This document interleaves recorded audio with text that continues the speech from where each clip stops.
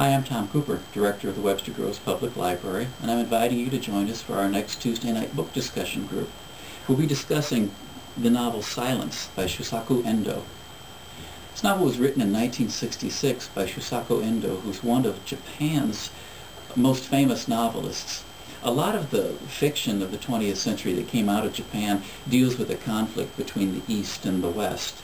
Shusaku Endo brings a very particular emphasis to that conflict because he was a Roman Catholic living in Japan. He studied in France and was an expert in French literature and brings that whole perspective to his analysis of the East-West sort of divide.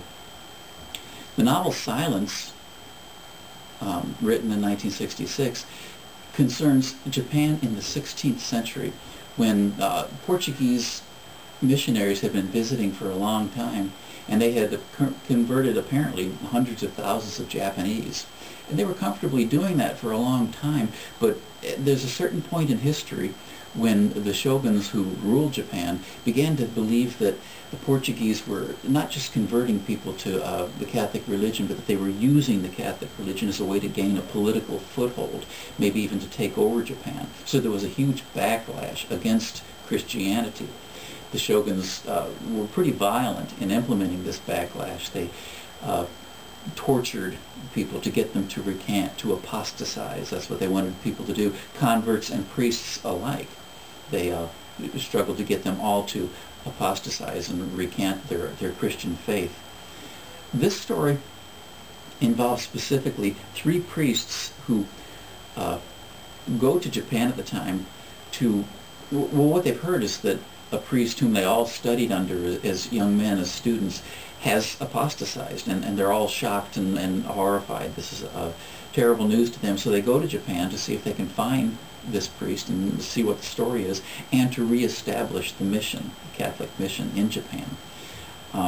The story, after a while, centers on one of the priests, Father Rodriguez, and we follow him through his trials while he tries to pursue this mission.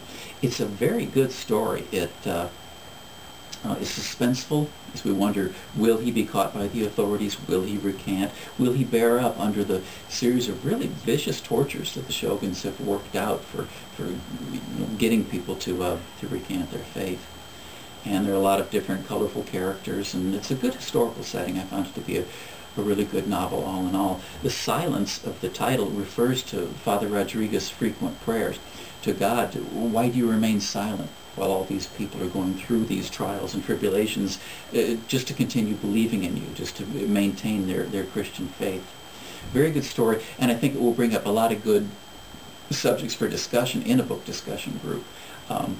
Faith, freedom of religion, freedom of conviction, the history of Japan, all these sort of things will probably be good subjects for discussion. So I invite you to come. We'll be meeting on Tuesday night at 6 o'clock. That's Tuesday night, January the 4th. We always meet on the first Tuesday of the month.